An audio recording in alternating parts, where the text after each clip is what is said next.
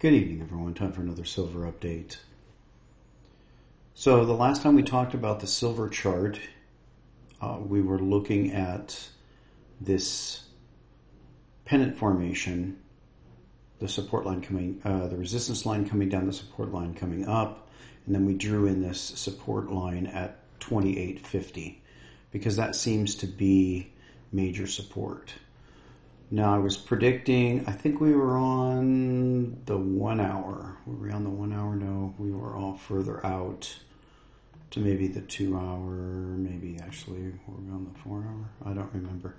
But you can see now on the 4 hour, we do have a cross of the indicator and we made a bottom.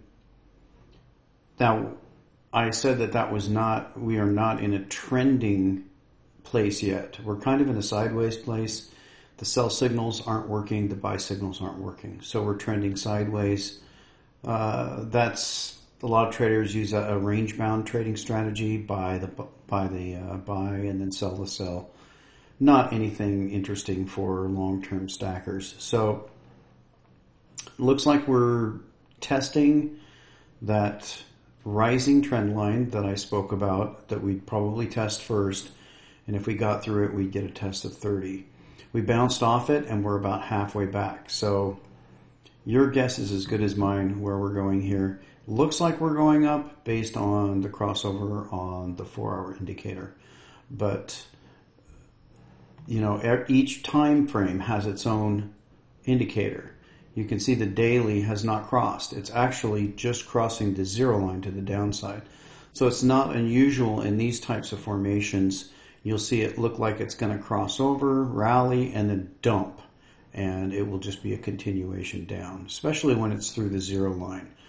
Remember I said before, the key points are the crossover to the upside from the bottom, crossover to the downside from the top, and the crossover of the zero line. We're at the crossover of the zero line. Now you can't bounce off the zero line, but if you cut through the zero line, then you're probably going to get another dump, which would be a test of 26. So that would be a great buying opportunity for stackers. So let's look at a couple charts here. We're going to be talking about the great taking. Now I went and got a list. I don't have it in front of me because it had some kind of block on it, but it was the top 10 companies by market cap. We're talking now with Apple and Nvidia and Google and Microsoft and these. We're talking about $2 to $3 trillion companies. And it wasn't so long ago that the biggest companies were like $300, $400, $500 billion. So the market cap on these companies is gigantic. And I think one that we should probably look at here is BlackRock. And BlackRock is the one that everyone talks about. The conspiracy theorists talk about. BlackRock controls the world. Well, it controls the retirement investments of people. BlackRock, Vanguard, Fidelity, and State Street are going to be listed almost every stock you see as the 4 largest holders. Now, that's going to be exactly what the topic is with the great taking because they're holders for someone else. They're trustees in a sense, but they're not really trustworthy. So we'll get into that when we get into the great taking. I wanted to talk about, I've got some quotes here from it, and I wanted to talk about, before we get into it, the too long didn't read. So the too long didn't read is basically this. If you don't hold it, you don't own it. That is, if you want to get anything out of this book, and we're talking about stocks and bonds in this book, primarily. There are other assets, but primarily we're talking about stocks and bonds. If you don't hold it, you don't own it. And we're going to find out from this book, there is no way to hold it. There used to be a way to hold it. There is no longer a way to hold it. So why would you own something that you can't hold? But a lot of people ask me why I paused my channel. And one of the reasons, there were many reasons, but one of the reasons I paused my channel was that I pretty much said everything there could be said about it. It became just a rehashing of everything I'd already said. And it gets kind of boring. I don't like the types of headline grabbing titles. You'll see them everywhere. I'm not going to name any names. But headline grabbing titles, silver is going to go here, or the whole world's going to collapse. Those things get a lot of views, but it's just endless. So having said that I felt like I'd said pretty much everything I could say on the topic. This is the first of the Office series that I did, kind of an educational little series about why the financial system is dangerous for investors. And so let's listen to this and then I'll comment on it. Hello, I just spoke to my financial advisor and she told me about the large amount of money I will have from investing when I retire. Really? And what are you investing in? My 401k. And what's in your 401k? Mutual funds, I guess. You guess? You are guessing about your retirement? Well, I really don't know that much about investing. I see. So you really have no idea what you are doing or what you are investing in. But you know that you are going to retire fabulously wealthy? Yes. Congratulations. You are about as ignorant as 90% of the American people. Do you even know what a mutual fund is? Well, no. Not really. It is an investment vehicle that combines the returns of various stocks and bonds. Do you know what stocks and bonds are? Well, no. Not really.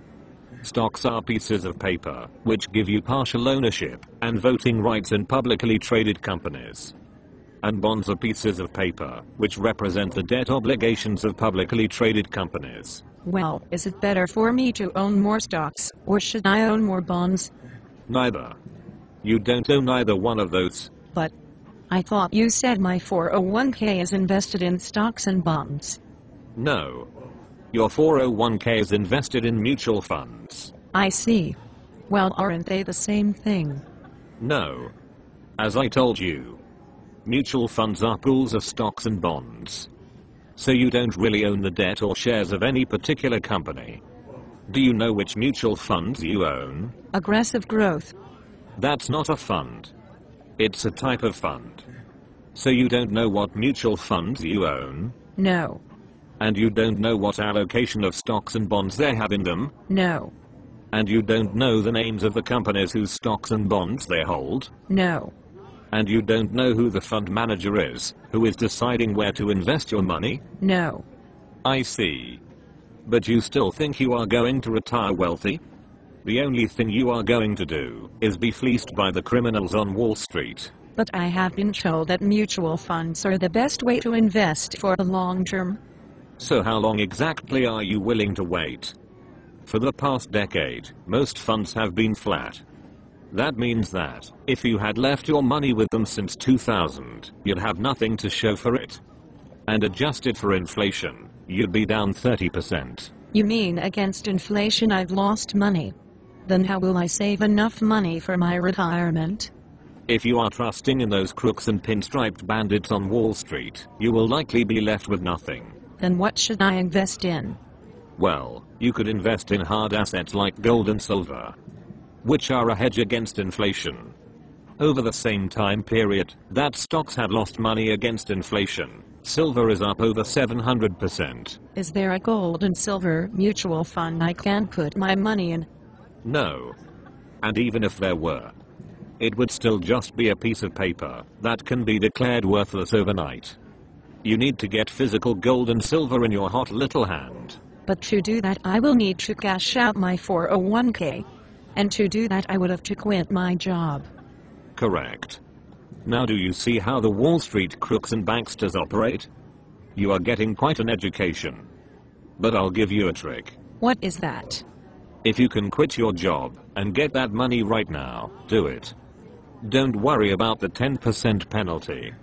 And if you can't quit, put all your 401k money in the safest option, short-term treasuries, and then borrow half of that money from yourself. I am allowed to borrow from my 401k.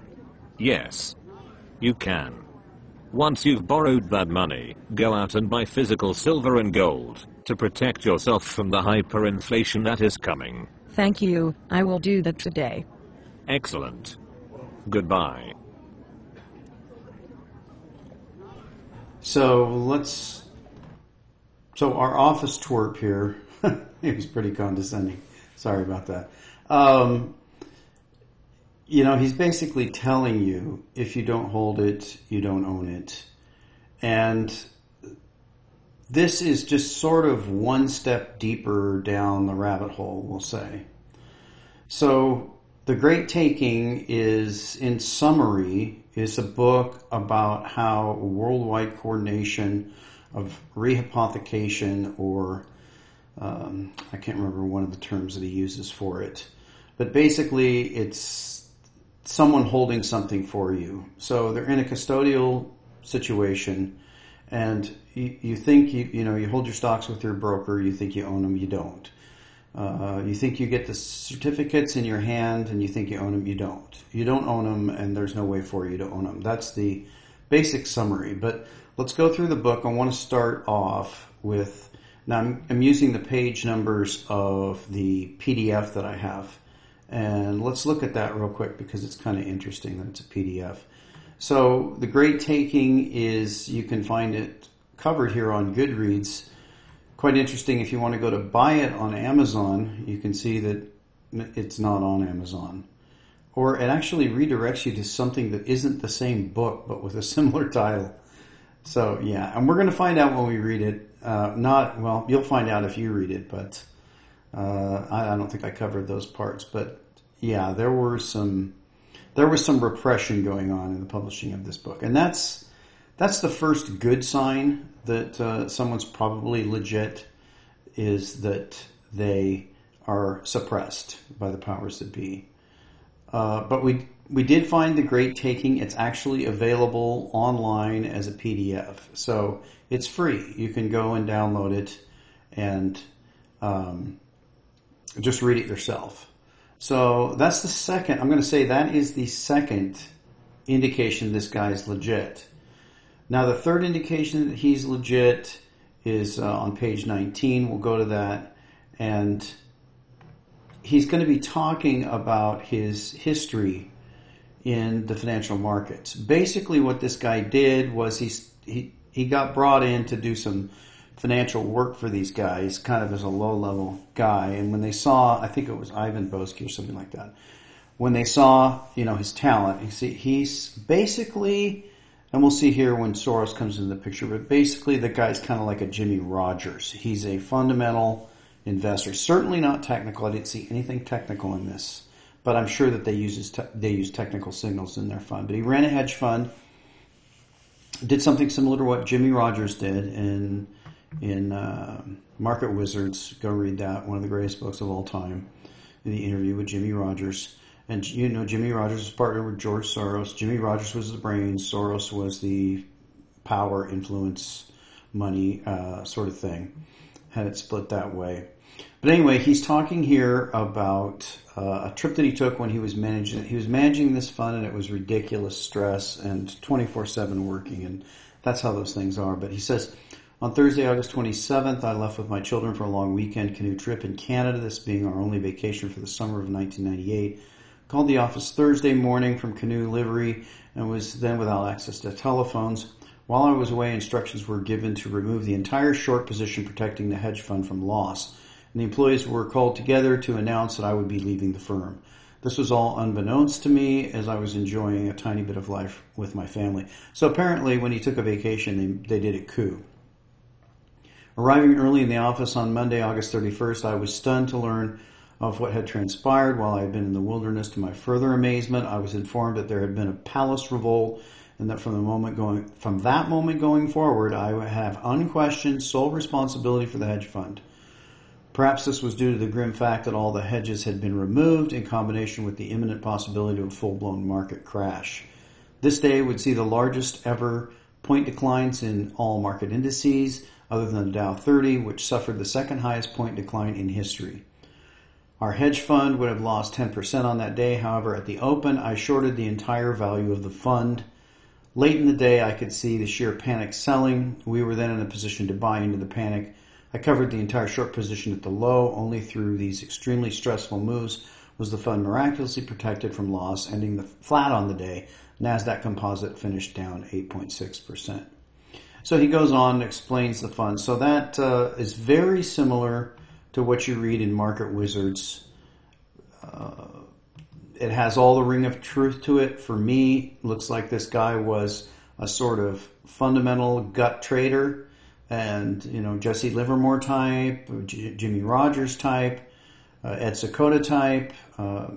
It has absolutely the ring of truth. So the next one to show you it has a ring of truth is going to be on page 24.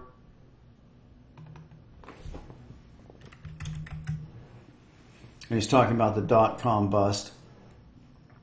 And he was taken into a meeting with Soros. I think that Soros and Rogers had already split up. And they went their separate ways. Rogers just continued doing his own investing. And Soros, well, we know what Soros did. So he ended up quitting that firm that they tried to oust him from. He actually ended up unwinding the firm, and I think he paid 325%, returned it to all of the hedge fund clients. And because that can happen in a hedge fund. Basically, hedge funds, you invest in them, some of them are closed. It's by permission, they're hard to get into, they only want so many investors. One of the reasons is you can move the market against yourself. And he goes into, if you want the long read it yourself. He goes into various strategies he uses for not moving the market against himself, certain position strategies, all kinds of stuff like that. But it all has the ring of truth.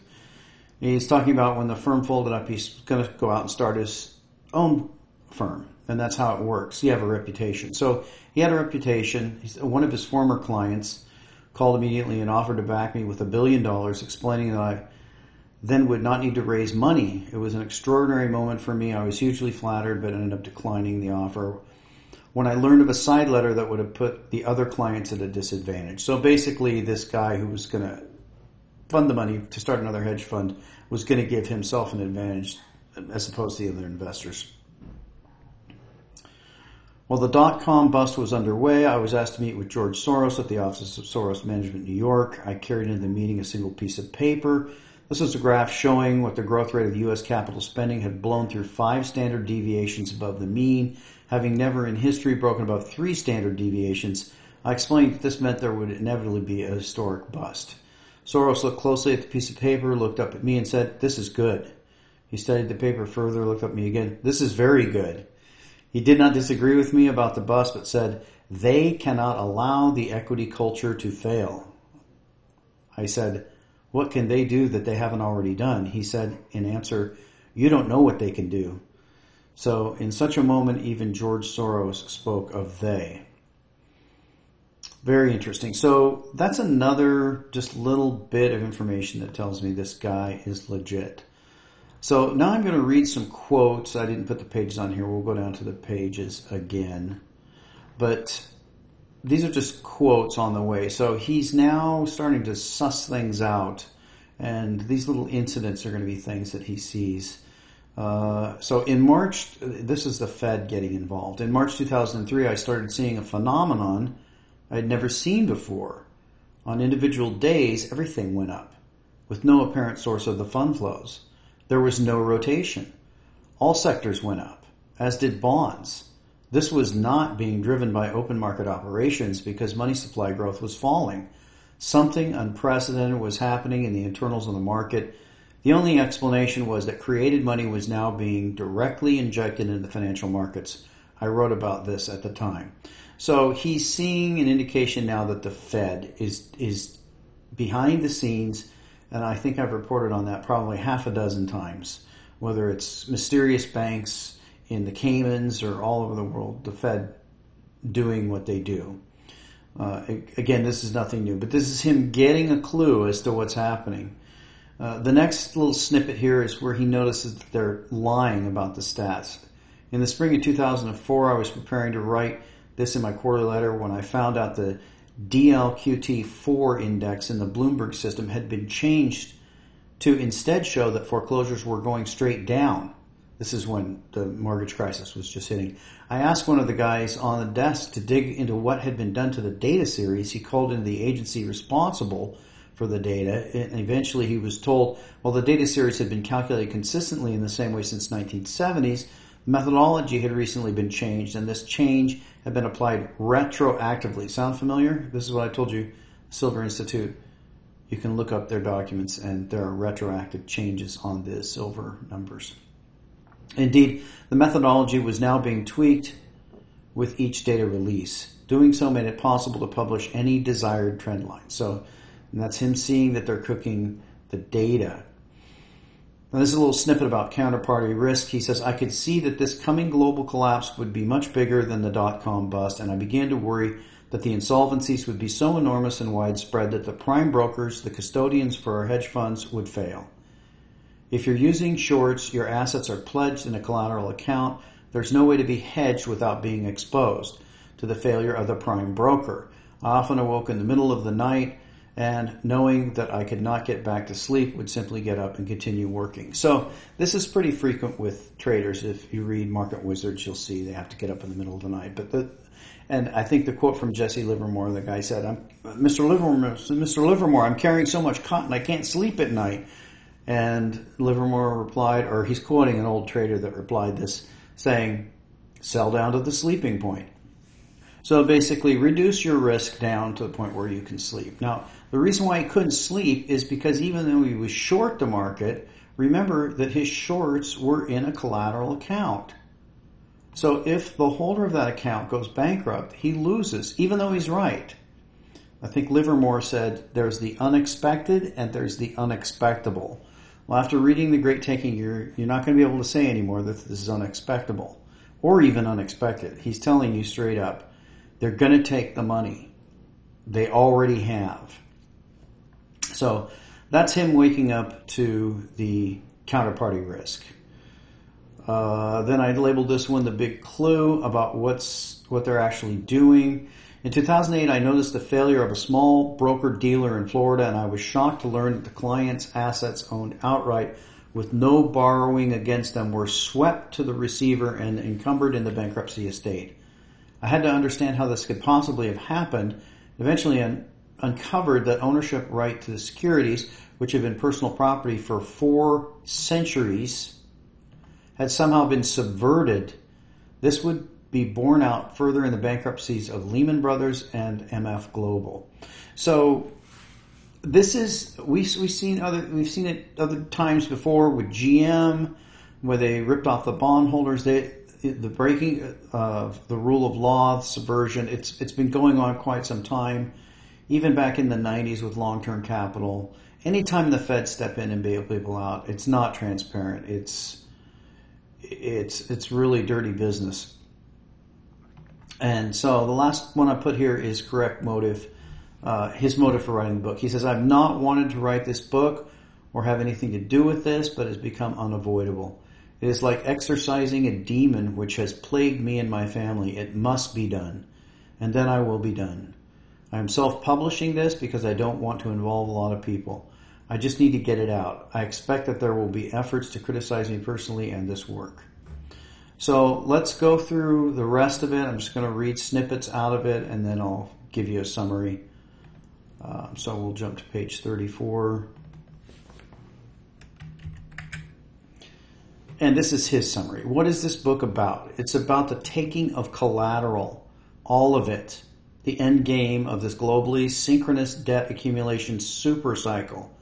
This is being executed by long-planned, intelligent design, the audacity and scope of which is difficult for the mind to encompass. Included are all financial assets, all money on deposit at banks, all stocks, all bonds, and hence all underlying property of all public corporations, including all inventories, plant and equipment, land, mineral deposits, inventions, intellectual property, privately owned and personal and real property financed with any amount of debt. Keep that in mind. Any amount of debt will be similarly taken, as will the assets of privately owned businesses, which have been financed with debt. If even partially successful, this will be the greatest conquest and subjugation in world history. So that's what he says is coming. Sorry. We'll go to 43.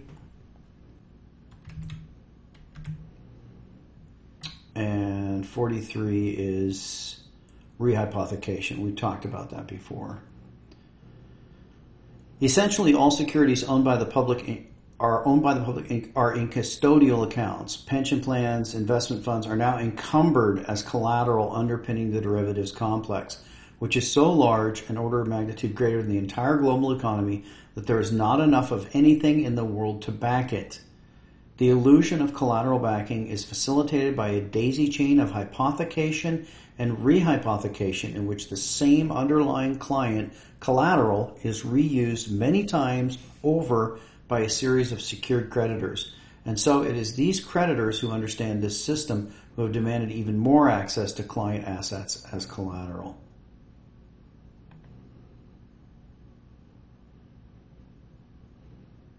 And page 49, you are going to be the last in line. In other words, we saw this, I think we saw it in Greece, we've seen it in other bankruptcies in the past, but he talks about how the ordinary Joe is going to be the last in line. What was the purpose of seemingly out of control financialization? The threat of financial collapse and the promise of continued financial profits have been used to herd the nations. An imperative has been created that certain secured creditors must be given legally certain claims to client assets globally without exception, with the further assurance of near instantaneous cross-border mobility of legal control of such collateral. The global push for the conformance to the U.S. model for achieving such legal certainty and mobility began in earnest more than 20 years ago in the aftermath of the dot-com bust. Financial instability and the threat of collateral shortages were used as a justification. Deliberate efforts were sustained globally over many years. People were paid to do this, to betray the vital interests of their own people. It was done first in the U.S. and then demanded globally under the name of harmonization. And there's a whole chapter on that. Perhaps the emphasis should be on harm.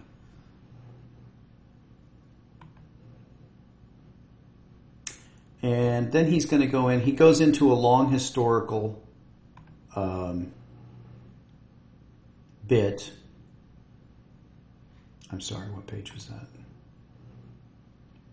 Goes into the Great Depression and talks a little bit about what a lot of people don't know about the Great Depression and the bank holiday. It talks about his aunt. I'll just read the whole thing. My Aunt Elizabeth had been 10 years old when the banks were closed by executive order in 1933. When I asked her to tell me about the Great Depression, she said that suddenly no one had any money, that even wealthy families had no money and had to take their daughters out of private school because they could not pay the tuition.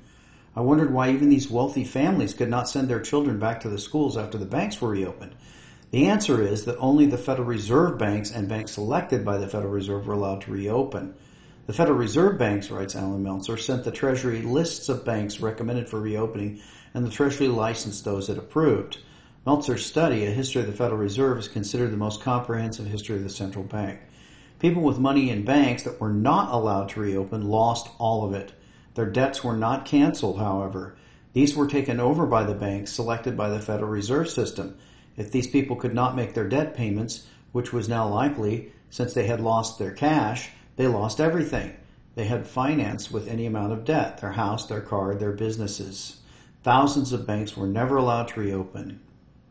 So, if you think about it, if these people had money, they kept their money in the bank, and they had debts, but they also had assets. So what essentially happened was they took their assets by closing the bank because the bank was insolvent, but they didn't cancel their debts. They took those debts and sold them to the new banks that would be open in the Federal Reserve System. A lot of people don't know that that's what they did in the Great Depression. So on page 89, we're going to talk about CBDCs. Now, I've talked about CBDCs myself. He's going to talk about it to try to talk about what they have planned. CBDCs, the whole thing is a complete ruse. It's nonsense. It has absolutely nothing to do with Bitcoin. Bitcoin is a decentralized peer-to-peer network. CBDCs are a centralized, just completely centralized system, digital system, which we already are on. That's what the whole battle over the SWIFT system is. This is a centralized digital system. 99% of payments already are digital. So this is just a revamping of the digital payment system.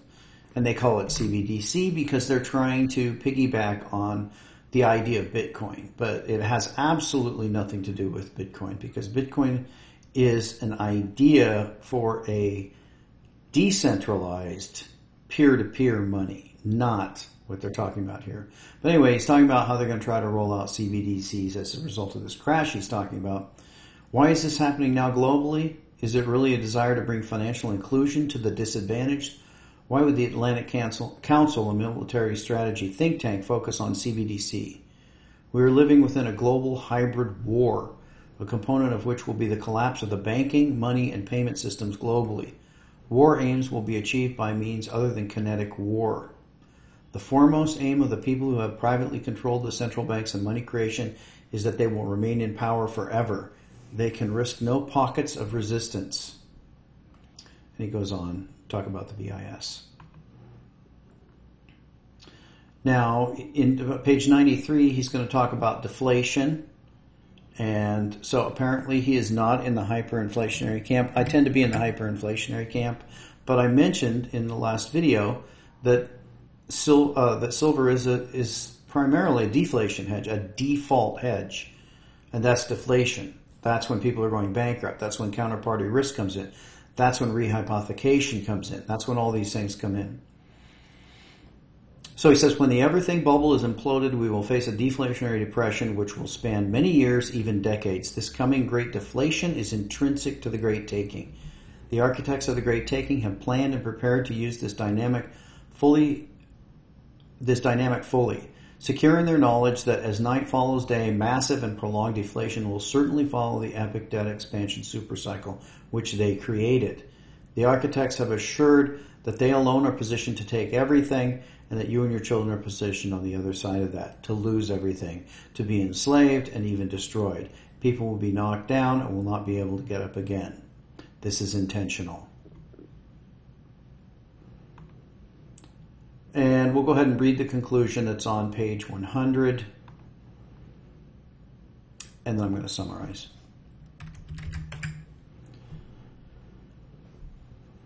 So he's talking about the big they.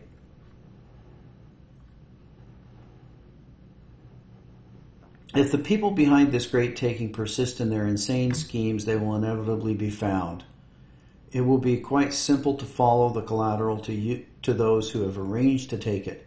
Perhaps they aren't such masterminds after all. We will come to know who is behind this hybrid war against humanity. We will come to know who controls the Bank of International Settlements, the Federal Reserve System, and all the central banks globally, and hence all the political parties, governments, media, and armed forces. We will come to know who controls the CIA, and we will finally know who's been behind the assassinations. And he quotes Kennedy. So that's the end of the book. What's the takeaway? I think the guy is legit, and what he's saying is true. I think it's been true for quite some time. If you remember, a lot of people talked about the DTCC. He goes into the DTCC. This is basically a clearinghouse where all your stock and bond certificates are held. Remember back in the day, they had a fire on Water Street at the DTCC building. You know, buildings blowing up and all the records being destroyed. It goes all the way back. Nothing new. But more information about what we already knew is that if you don't hold it, you don't own it. And so the only question you have to ask yourself is, if you don't hold it and you don't own it, then what are the things you can hold? That's really the only question you have to ask. Now, what can you hold in your hand? Well, we're talking precious metals, silver and gold. There really isn't any other kind of money you can hold in your hand. Do you hold cryptocurrencies or Bitcoin in your hand? No. It's just digital. You can have a piece of that ledger that only you know, and you have the private keys as long as the coin is not compromised or broken somehow, which hasn't happened yet. but you certainly don't hold it in your hand. Can you hold a stock certificate in your hand? Yes, you can actually order the paper shares, but they're not, it doesn't stand up in court. So even though you might have that thing plastered to your wall, 10,000 shares of such and such mining company, when push comes to shove, you're going to find out that there are senior stockholders that are preferred above you and all kinds of different legal variations. Can you hold real estate in your hand? Well, no, not really. You can live on it, but you still have to pay taxes on it. Can you hold preps in your hand? Yeah, that's probably the closest thing. Maybe preps and ammo, but how much preps can you stack up? Your food's going to go bad. How much ammo do you want? Do you really want to buy and sell ammo? I don't think people really want to do that. So it pretty much leaves you with gold and silver. Now, I personally like silver a lot better than gold just because I think that silver is still a precious metal, or they wouldn't be suppressing it, and that it is way undervalued compared to gold, although I believe gold is way undervalued compared to the debt that's out there. So just goes back to the old Office series and back to the channel. Now, the original motive was silver for the people, which is the idea that if the people decide to stack enough silver in mass, whether it's people, countries, it doesn't matter. We saw from the document, the WikiLeaks document, that it could be a rogue country. But if enough rogue players, we'll call them, just ordinary Joes, start stacking physical silver and gold, then they can force an end to the system. Now, I don't think that's the scenario we're in. I think we've seen, the years that I've been gone, I've seen that, people are much more easily brainwashed than we thought, and they're much harder to wake up. I think it was Mark Twain that said, it's much easier to fool someone than to convince them that they have been fooled. I think we're seeing that with a lot of things recently. So I'm coming to the same conclusion I came to many, many years ago, and that's that the only way to protect yourself from what is coming is going to be physical precious metals. And we'll talk to you next time.